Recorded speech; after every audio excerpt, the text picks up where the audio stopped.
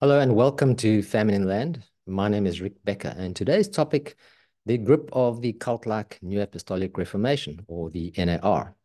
Well, if you've never heard about the NAR, then think no further than Bethel Church in Redding, California. That will give you a good indication of what a church under the spell of this movement looks like, what they teach and practice, etc. It's really not a new movement, and there's nothing new about it. It's basically repackaged heresy stemming back to the Latter Rain movement. Perhaps you've heard of a man by the name of William Branham. He was influential. And unfortunately, despite the fact that he dabbled in the occult and was really a false teacher, he's revered and admired by men like Bill Johnson and Chris Vallotton of Bethel Church, who actually asked God for his mantle and his anointing. But to give you an idea of some of the other identifying markers of this movement, there's a really big emphasis on signs and wonders, the belief that we can perform greater miracles than Jesus. They also have what they call the Seven Mountain Mandate, or the seven spheres of society, where they believe that believers are to take dominion, or at the very least influence the seven pillars of society: arts, culture, education, religion, etc. To the extent that when Jesus returns, he's coming back to a sanitized or a Christian planet. Then as well, you'll find that there's a lot of bizarre behavior that accompanies this movement, such as Kundalini-like manifestations. Perhaps you've seen people contort and twist in their meetings when the apostle lays hands on them. They look like they're demon-possessed, actually. Ecstatic laughter. You've probably heard that they find feathers in their auditoriums. You've possibly heard of Bethel's glory cloud. They believe that God manifested in the form of a glory cloud. But one of the easiest ways to identify it would be also just to look out for the buzzwords. So in these circles, you'll hear words like shift, changing the atmosphere, alignment, open heaven, open portals. That they believe their words are causative, because the NAR borrows a lot of false theology from other movements like Word of Faith. So you'll often hear the apostles and prophets make decrees and declarations. And then there's a lot of mysticism that goes on in this church. People are taught to have soaking sessions, and then they take guided trips to heaven.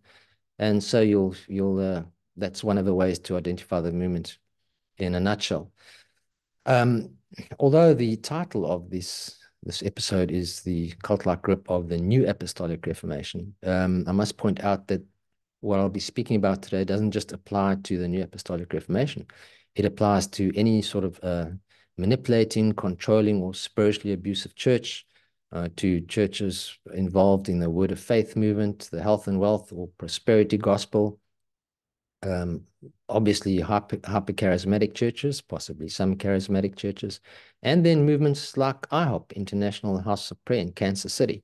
I'm sure you know about the current scandal. And this all could have been avoided, if we just applied the biblical tests, which is to test a man's life and his doctrine.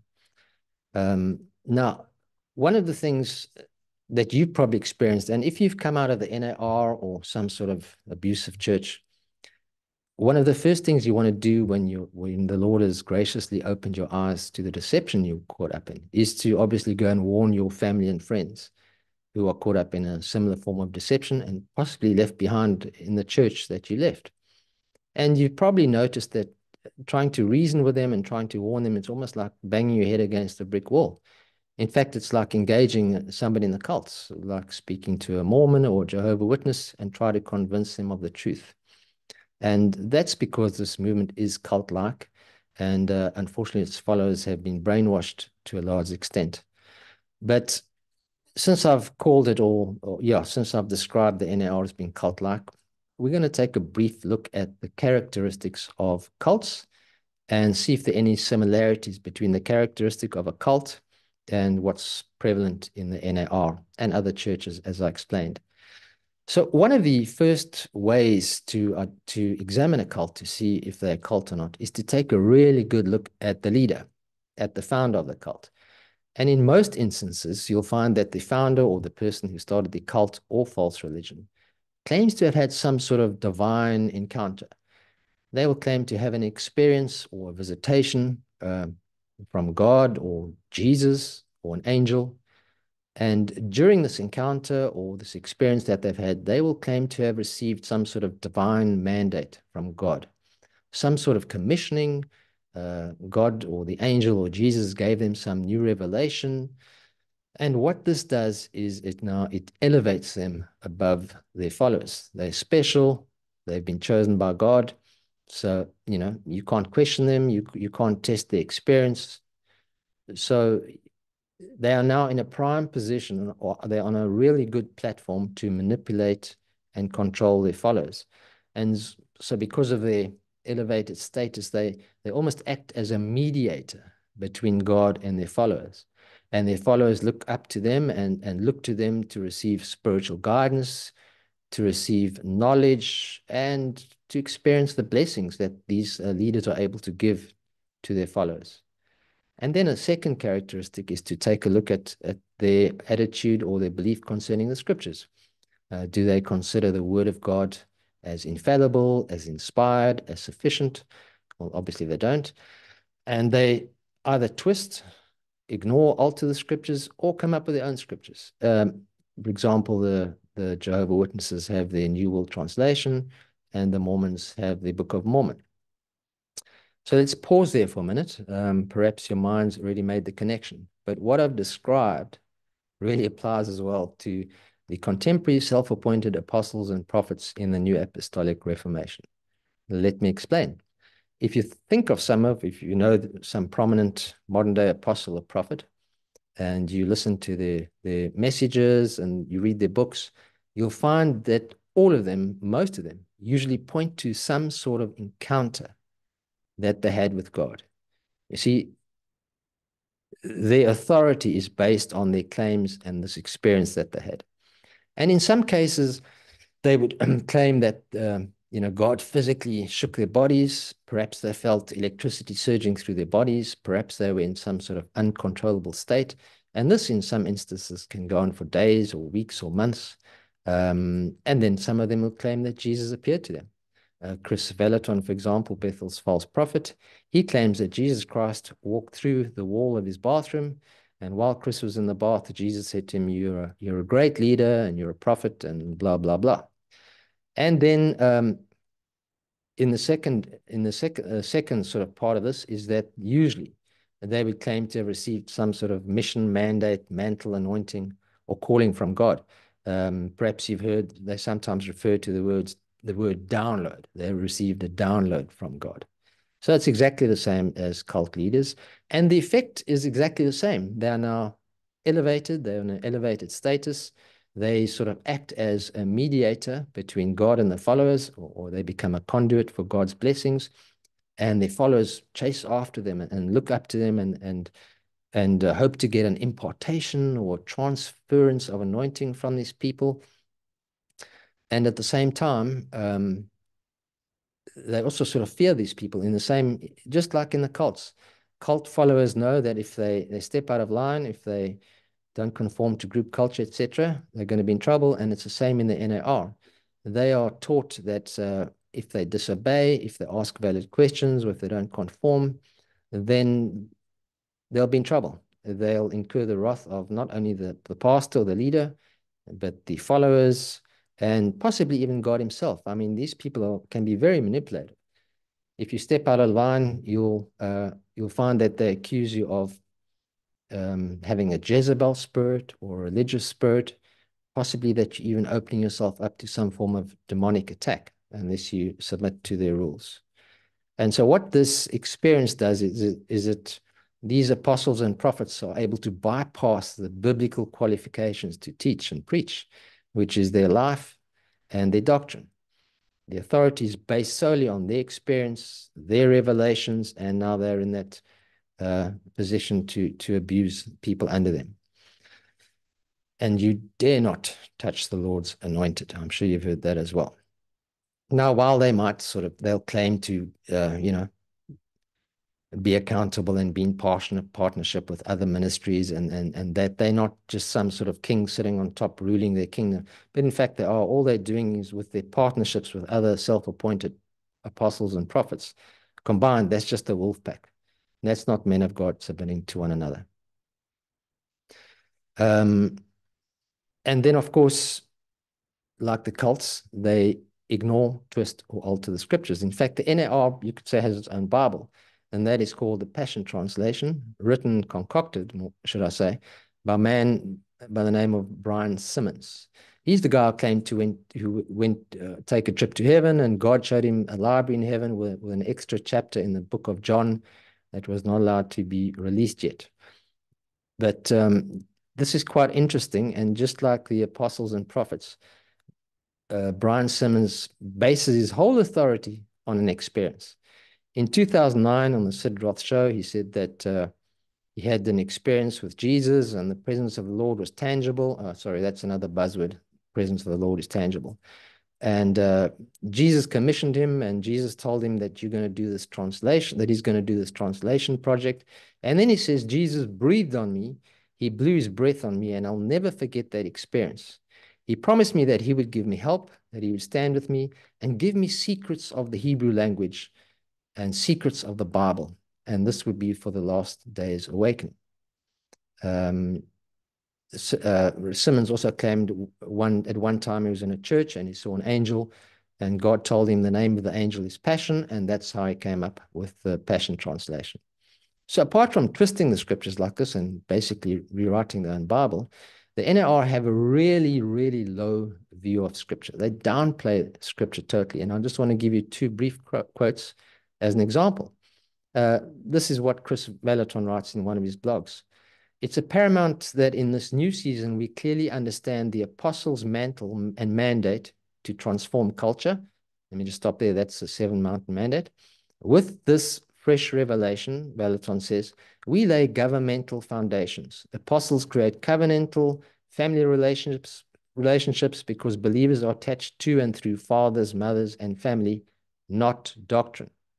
This promotes freedom for people to think creatively, to dream, to envision with God, and to experience new depths of the Holy Spirit.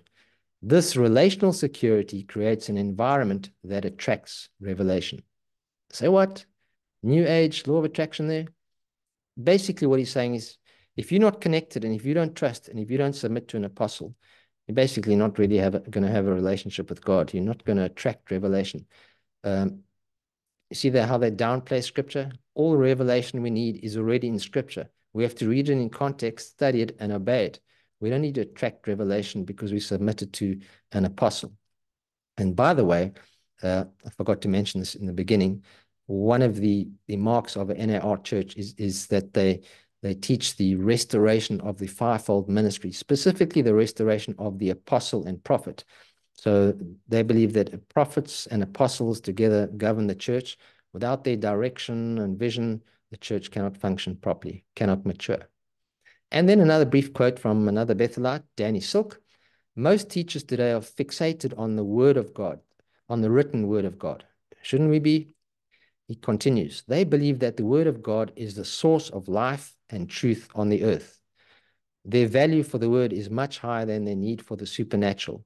These are the lawyers, scribes, and Pharisees of our day. Can you believe it? Well, the word of God is the only source of truth and life on earth, isn't it? And when he says the need for the word, the value for the word is much higher than their need for the supernatural, this is what they always do. They create this false dichotomy and they pit the Holy Spirit against the word of God.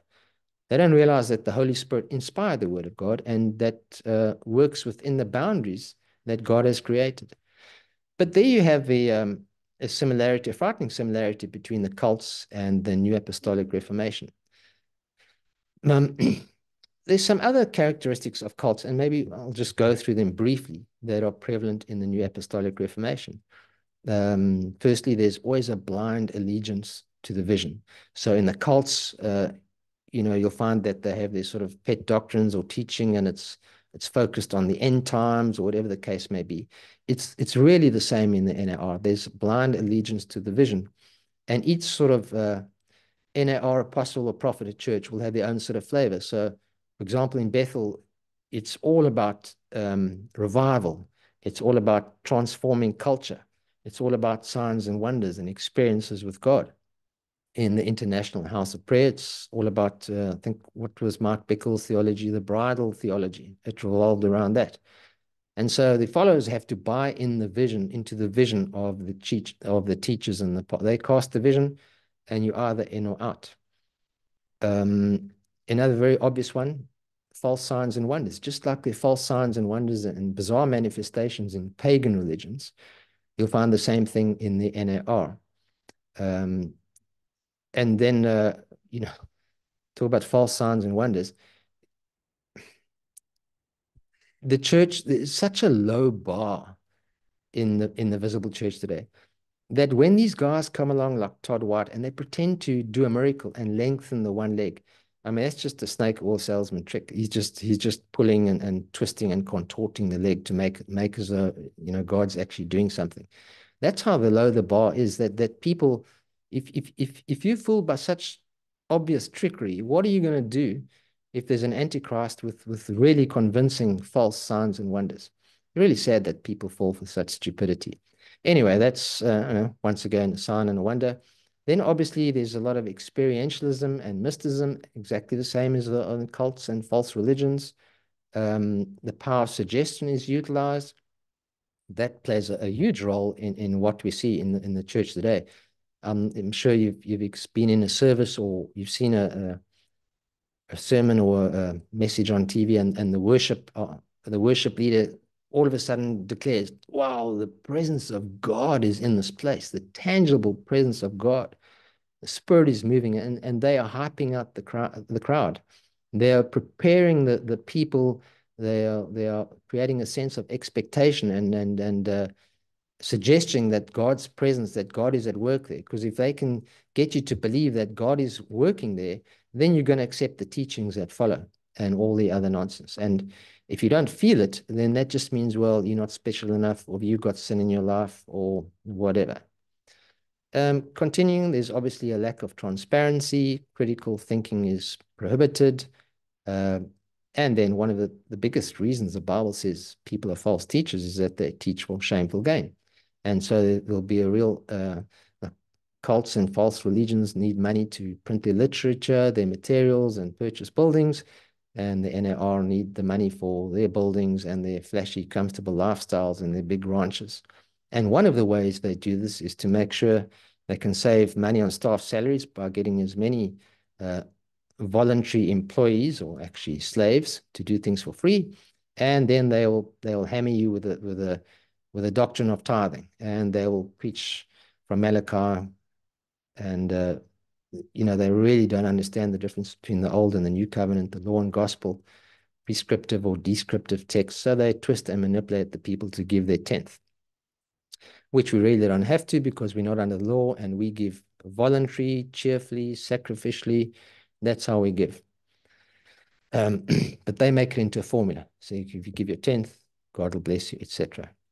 Then I think I've touched on this, untouchable leaders. In Mormonism, you get the quorum of the 12 apostles, the first quorum of the 70, and in the NAR, you get the self-appointed apostles and prophets. Don't dare question them, because they've had an experience with God that you haven't had, and God is using them, and God is not using you. So that's a form of spiritual elitism, also another mark. And they really believe that they are on the cutting edge of what God is doing. They believe that God is giving them visions, downloads, and using them in a mighty way to transform the earth. Then another one, obviously, there's real unhealthy dependency. Leaders are conduits for truth, guidance, spiritual blessings, and their followers look to them for all kinds of blessings. And the unhealthy dependency stems from the ability to manipulate and control their followers. I don't know if you remember the heavy shepherding movement in the 70s, I believe, or 80s. Really an intense discipleship movement where you basically couldn't do anything unless your leader had peace about it. So you couldn't move to another town, you couldn't get a job, you couldn't date somebody unless your leader had peace. That's a heavy sort of covering theology, which is still around.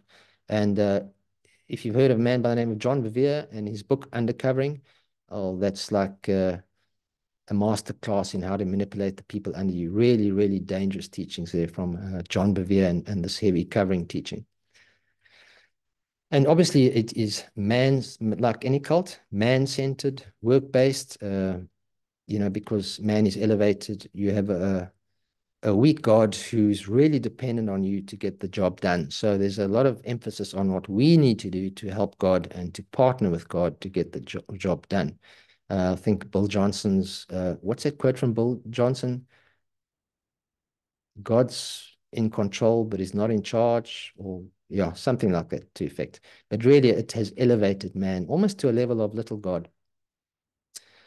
And then obviously, new revelations, new teachings, new doctrines, just like any cult or false religion. And then the really sad bit where the NAR and these churches are similar to cults is if you start questioning or you leave the church, because you are going to go through a really, sometimes really ugly and nasty experience and process.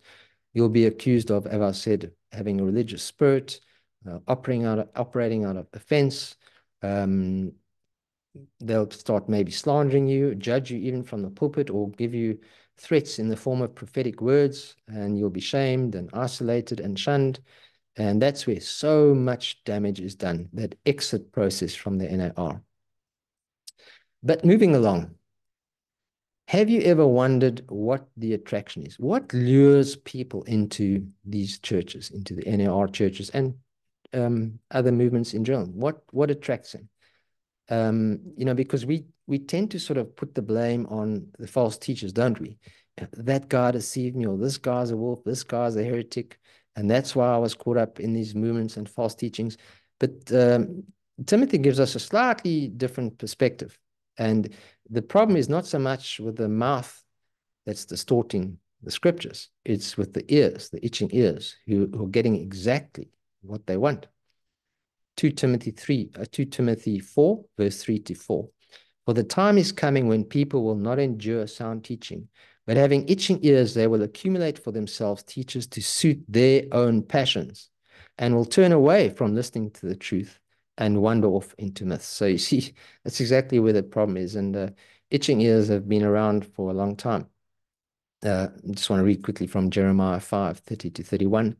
An appalling and horrible thing has happened in the land. The prophets prophesy falsely, and the priests rule at their own direction. My people love to have it so. Boy, isn't that what we're seeing in the visible church today? But let's have a look at some specific points of attraction. I'm going to give you 6 reasons why people are attracted into various forms of deception. And obviously, I've just come up with these, so there could be more. You could think of different ones, but I've just come up with 6. And the first reason, I think, and this is quite a common one, is people are looking for a cure for their pain. So, for example, we're living in a fragile world, fragile bodies, things go wrong with our jobs, with our relationships, and nobody escapes pain in this world. And obviously, there's 2 kinds of pain, physical and emotional. So on the physical side, you'll find that people who are not interested in religion, not interested in church, get a really bad medical diagnosis, they've got a few months to live. Now they're going to start looking for answers. Now they're going to looking for a cure for their pain, because obviously they want to live. And so they've heard maybe about Bethel and there's miracles and healings there. And so they get sucked in that way.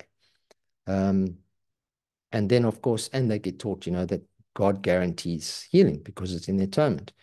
And then, of course, there's emotional healing. So people who've experienced grief or some form of loss or trauma, or just really in a state of depression, they're looking for relief and help.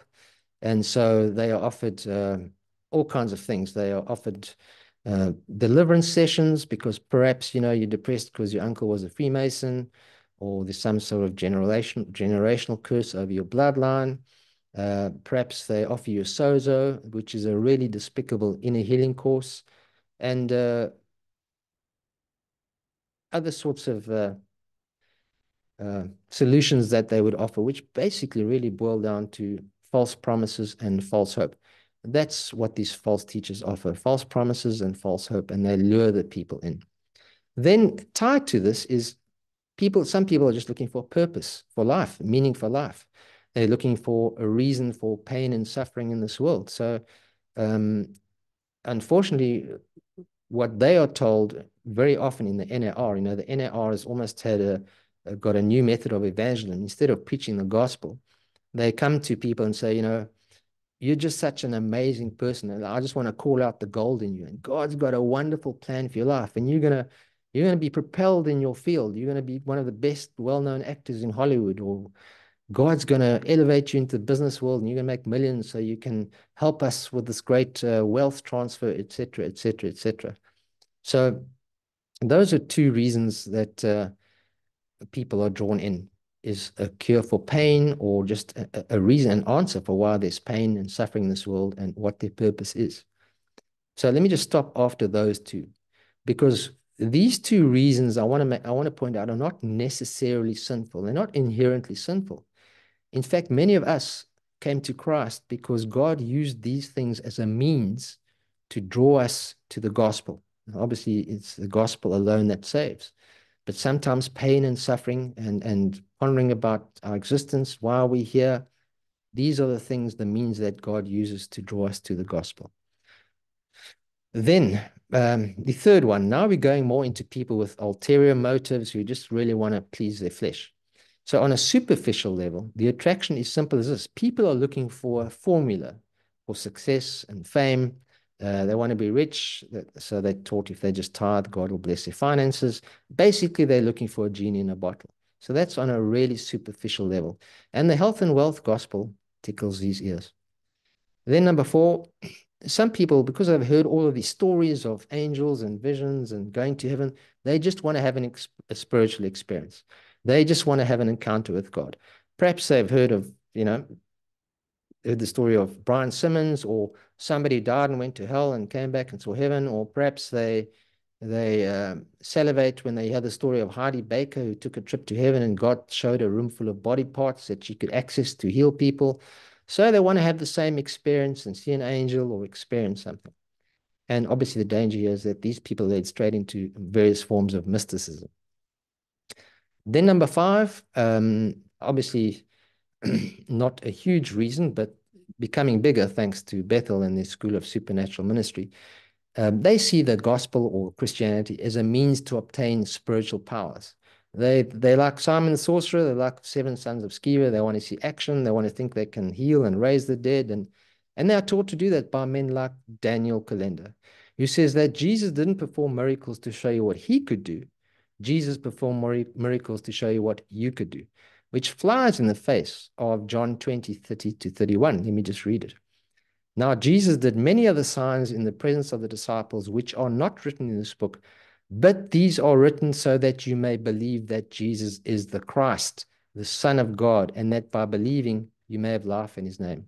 In other words, they are written that you may believe Jesus is the Christ, not they are written that you may believe and perform the same things or the same works that Jesus performed. It's a misinterpretation of John 14:12, where Jesus says, you will do greater works, which is referring not greater miracles, but the scope of the gospel, etc. So that's number five, a means to obtain spiritual powers. Then on the highest level of wickedness, number six, this is about as wicked and as far as you can go. And these are the men, the predators in the movement, in the visible church. These are the wolves and the predators, and I call them the purposefully wicked. That's what attracts the purposefully wicked. They see a golden opportunity to prey on the vulnerable, to exploit people, to abuse them sexually, to steal their money, to control them, to have that be in that position where they can just live like kings and queens on this earth and control and manipulate people. And the Bible describes these people as wolves, as servants of Satan. Satan is their father. They like the false apostles of Corinth. They are the deceivers that we need to mark and avoid. In summary, let me just point out that now these six reasons fit into, each of the reasons will fit into one of three categories. The ones in pain, looking for the reason for pain and suffering in this world, the ones following their passions, or the purposefully wicked. And by placing them in one of these three categories, it'll really help us, and we'll see right at the end when we have a brief look at the book of Jude, how to approach and warn these people. Now, why do so few people escape the NAR? Why do so few people come out of the NAR or Word of Faith or Prosperity Gospel churches, these deceiving churches? Now, as we've seen, we could blame the cult-like environment. But as we saw from the text in Timothy, that people are merely getting what they want. They're exactly where they want to be. They're being fed the lies that the itching ears want to hear. Then, on the other hand, some would sort of justify these moves and these churches and deceptive movements by saying that, well, how can so many people who are passionate for Jesus be wrong? We could reply that, how can so many devoted, passionate Muslims be wrong, etc. So they don't come out because they think they're in the right place, they're in the right crowd. And others, of course, will believe that they've had a genuine experience with God. So they don't want to come out because they think their goosebumps or the chills in their body was the Holy Spirit manifesting in them. Or perhaps they received a prophetic word and that was accurate. I mean, that's quite a huge thing today. And if you know how these false prophets work, they mine social media, they get information from the people in the audience who are going to be in the audience before the meeting. And that's how they can say, you know, well, is there someone living in 56 Pine Street, or does the number 2348 mean anything to you, or do you have a pink rabbit called Fluffy, etc., etc. They mine information, and that's how they seem to be accurate. And then a lot of people don't leave simply because they found a temporary cure for their pain. If they're lonely, depressed, now they found a group. They found a community that they can fellowship with, that look after them or care for them on a purely physical or emotional level. They're not being spiritually fed, obviously, but that does mean something to them. And also, there's so much hype and expectation in the movement that they they might not be satisfied, but they believe they taught that it's coming. The best is yet to come. A breakthrough is just around the corner. God's going to do big and better things. So just hang on there. We know you're impatient, but it's coming. So they stick around. And sadly, you know, if you think about it now, this movement's been going for maybe since the Toronto Blessing and Latter Rain. But I mean, there's been a lot of deception in the world, in the visible church lately. And a whole generation of children are being brought up in this movement. So that's, you could say, you know, the question, why do so few escape? Because that's all they know. It's what they've been taught. It's what their parents taught them to do. It's like an animal being born in a zoo. It's happy in its cage. It's happy in its restricted environment. It thinks that's the best place to be. It doesn't know any better. And so unfortunately, perhaps you've seen videos of children as young as 5, 6 in ecstatic trance-like experience, or prophesying, or babbling off in gibberish and pretending imagining it's the gifting of tongues. So unfortunately, a whole generation of deceived kids are being raised in this movement. And here's probably a bitter pill to swallow, and difficult for some of us to believe and accept. But I think the majority of people caught up in this movement are basically false converts. And so no matter how much you try and reason with them, or you can come with the scriptures in context and it's there in black and white, but they have never been convicted of their sin. So they're not going to be convicted of these other errors. And by being convicted of their sin, I mean they've never been saved. They're not born again. So they don't have this Holy Spirit dwelling in them who's going to illuminate the scriptures to them and show them the error. So these people don't need an argument or reasoning, or you can send them 25 videos and articles on deception. What they need is to be born again. They're not indwelt by God.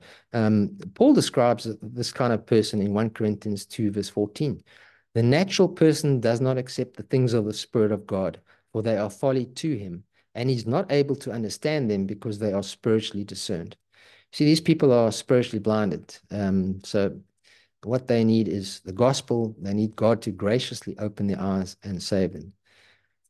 And now, some people who have had their eyes opened, let's say now you you're in one of these churches, you're in the NR, and you've read some things, or praise God, maybe you've just through reading the Bible, you realized, wow, I've been deceived. And there's a point in which you have to leave. But some people linger on a little bit too long in these churches, which is really sad, because the longer you stay, the more damage you're going to have to deal with afterwards. But let's have a look at excuses for not leaving a church that you know teaches false doctrines. One of the first excuses people use, they reason and they say, well, I'll simply ignore the bad teaching, I'll eat the meat, and I'll spit out the bones. And that's not a verse in the Bible, by the way. But let me just read from Romans 16:17. I beseech you, brethren, mark them which cause divisions and offenses contrary to the doctrine which ye have learned, and avoid them. Mark and avoid, not mark and stay, stick around, etc. Mark and avoid. And it's very interesting. This voice points out, the ones causing divisions in the visible church are the ones who are teaching false doctrines, not the people who are critiquing these self-appointed wolves and prophets and apostles. We often being accused as heresy hunters, as religious spirit, as being jealous. We're the ones causing division. No, we're not. It's the Daniel Calendars, the Bill Johnsons, the Patricia Kings, the Robert Morris. These are the people who are causing division in the church. Keep this in mind. By sitting under a pastor who twists the word of God, you are submitting yourself to someone God has disqualified. You are submitting yourself to someone responsible for damaging the faith of any believers in their ministry. That's a quote from an article I wrote a while back. And now let me remind you of God's warning to the church in Thyatira. He rebuked them for tolerating that woman Jezebel, who calls herself a prophetess and is teaching and seducing my servants. And people think, it's not that bad, but evil people and imposters are going to go from bad to worse. So your church might have started off with a Bethel song, or reading a study guide through that's dubious, or going through Jesus Calling, whatever, Sarah Young.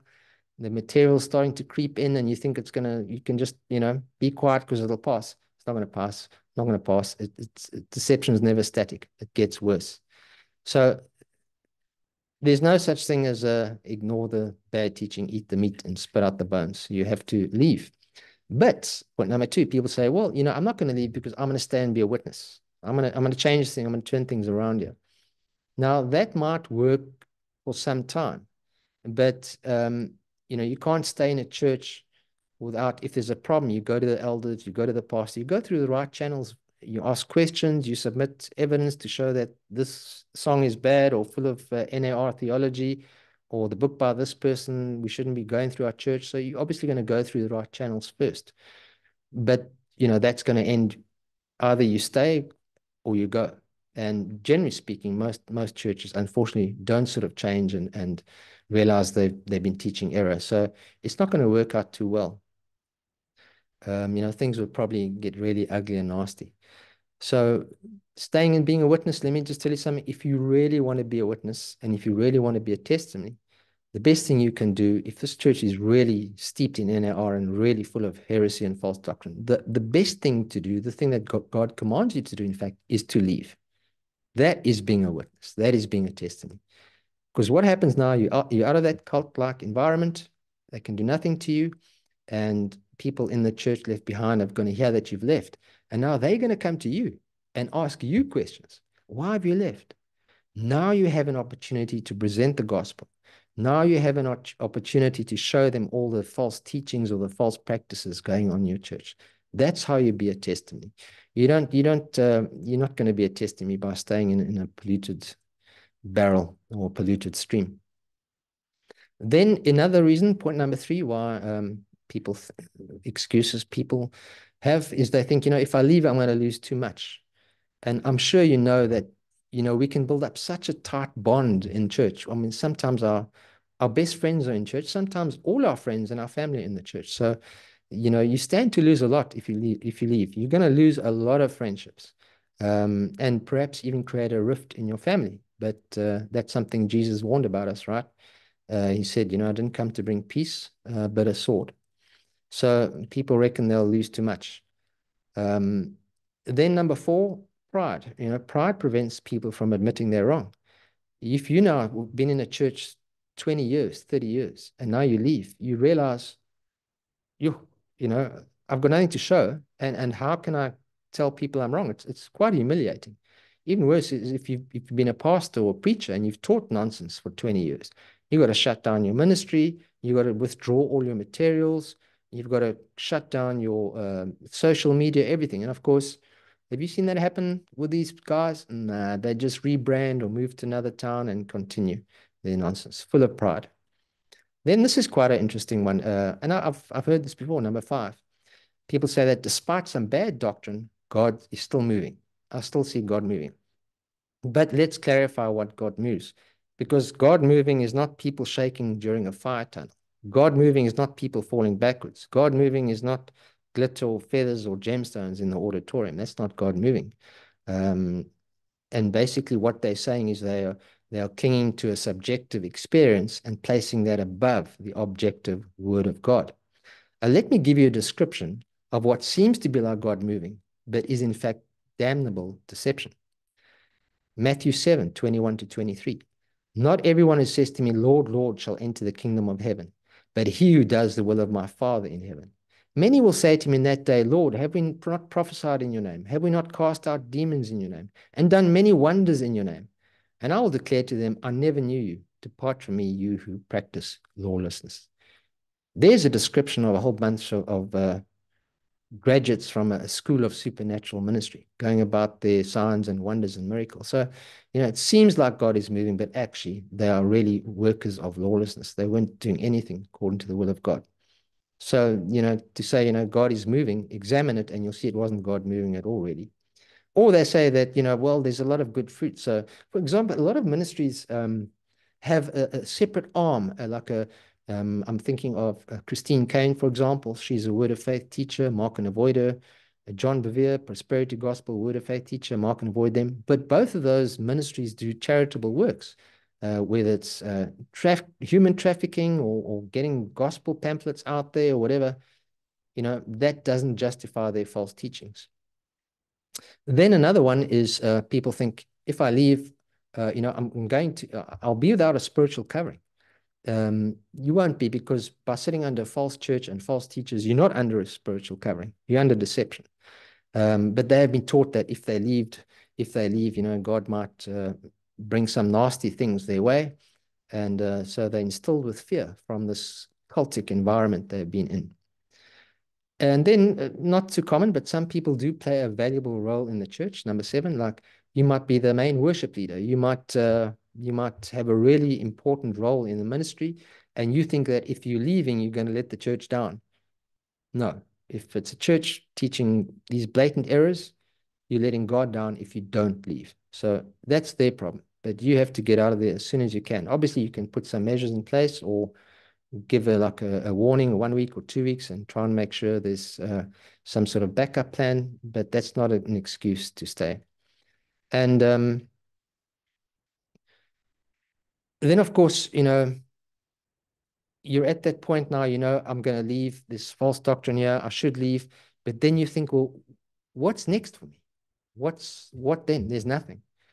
I'll lose friends. I won't have a church. And people know that there's a cost, and they're a little bit tentative to even try and imagine what it's going to be like, because very often people leave these movements. They haven't been taught how to read the Bible properly. They don't know how to pray properly. They realize that what they thought was God speaking in the head was just their vain imagination. So they're really scared of what they're going to face, and that's why there are people and ministries that help and are there to support you. There's online groups, and you don't have to go through that journey alone. And it'll be painful, and you need to be re-educated and taught certain things. But I promise you, there are hundreds, if not thousands, of people in that situation. You won't be alone, and so you need to reach out and get support. Now, to end off, let's have a look at. Remember, I told you there's three groups of people. How do we reach these people? So it's the people in pain or looking for a purpose, the people following their passions, and the purposefully wicked. And we see a principle in the book of Jude. Jude also makes a distinction between different classes of people and how to reach them. Let me read from Jude 1, verse, there's only one chapter. Jude, verse 22 to 23. I'll read from the NASB. And have mercy on some who are doubting. Save others, snatching them out of the fire. And on some have mercy with fear, hating even the garment polluted by the flesh. I really like Matthew Henry's summary of these verses. Now, a lot of people see these verses as referring to 2 or 3 classes of people. But I think Matthew Henry sums it up. He says, there are 2 kinds of people who have been seduced, the weak and the willful. With the weak, our approach must be tender, and with the willful, we save with fear, urging the terrors of the Lord. Albert Barnes, another commentator, says, save with fear. It's undoubtedly true, while there is a class of persons who can be won to embrace religion by mild and gentle persuasion, there's another class who can be aroused only by the terrors of the law. So I think it's really helpful to see and discern which group we're looking for. So let me take the principle here in Jude, that there are different classes of the deceived who need a different approach. And let's apply that principle to the categories that I've listed. Those who are looking for a cure for pain or purpose in their life, those who are following their passions, and the purposely wicked. So for example, category 1, somebody who's looking to cure their pain.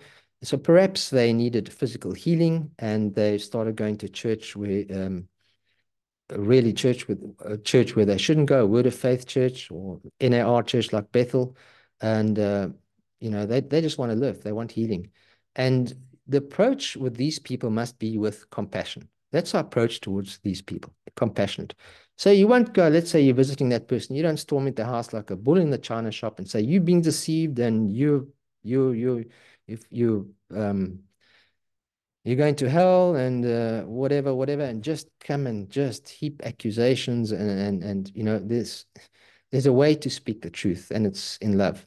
So with somebody in this situation, you're going to be very gentle and you're going to wait for an opportunity or ask God for an opportunity that you can explain to them that they might not be healed in this world. You could explain to them that healing in the Bible, primarily when it comes to salvation, means healing of our sins. You could point out that Paul couldn't heal Timothy or Trophimus or even himself. And you could explain that we all will be healed one day. Believers' physical bodies will be healed when we receive our glorified bodies. So there's really a way to approach those people, and it's always with compassion.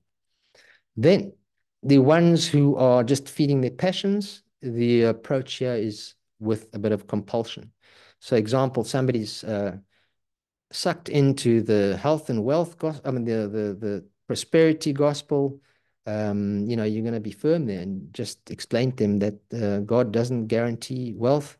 And if you've got an opportunity, explain to them what tithing really meant under the Old Testament and how we give under the New Testament, and maybe point out that they're just seeking for the very same things that the world wants. The world wants health, wealth, fame and fortune, success, and you can just point out to them that their desires are actually carnal, and they're going to be disappointed because God's not going to fulfill their wicked desires. Point out, and if they say, well, things are going well, you just point out that the wicked also prosper. And so with that group, our attitude or our approach must be with compulsion. Then the purposefully wicked. And the approach towards these people is caution with caution because of fear of contamination. These are the wolves. These are the predators. These are the abusers. I don't think there's a right time or place to rebuke them. If you see them, you just rebuke these people. If you've ever seen Justin Peters rebuke Todd Bentley to his face in a meeting, that's the approach we have towards these people. And then final point is pray for the people you're trying to reach. Pray for them. Don't stop praying for them. At any opportunity, preach the gospel to them and realize that only God can open their eyes. So you can approach people in the most loving, fashionable way, but the truth is always going to be offensive to some degree.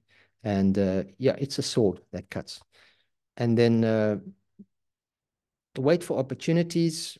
As I've said, ask God for wisdom, and let your approach be with compassion, with compulsion, or cautious. And all of them, in fact, whenever there's false doctrine or false teachings, no matter how small or great, the gospel is always, it's a good idea to preach the gospel to people. Even as believers, we need to be reminded of the gospel daily, because we can drift and swerve from the truth or get caught up in self-righteousness or guilt and condemnation. And the gospel is really the most marvelous thing ever. Well, that concludes this episode. I hope and pray it's been helpful. God willing, I might put up some more content in the future. But that's it for now. So thanks for watching, and bye.